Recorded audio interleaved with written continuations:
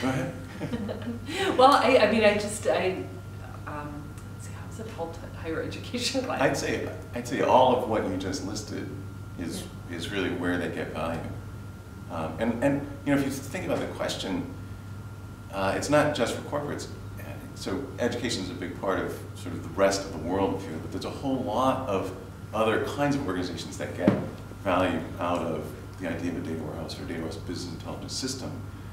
Any organization that has to figure out how to allocate their resources, how to attract good customers or participants, or you know, how to define their products, if you will. And, you know, a not-for-profit or non-governmental organization who's trying to solve some kind of social problem or some kind of you know, sort of issue in the world, starvation or malaria, or you know, whatever the problem is, they have to figure out how to allocate their resources in a way that's going to be as effective as possible. And this is, you know, what we're talking about are sort of fundamental tools to allow people to do that. It's a universal problem. It's not just a profit-driven issue.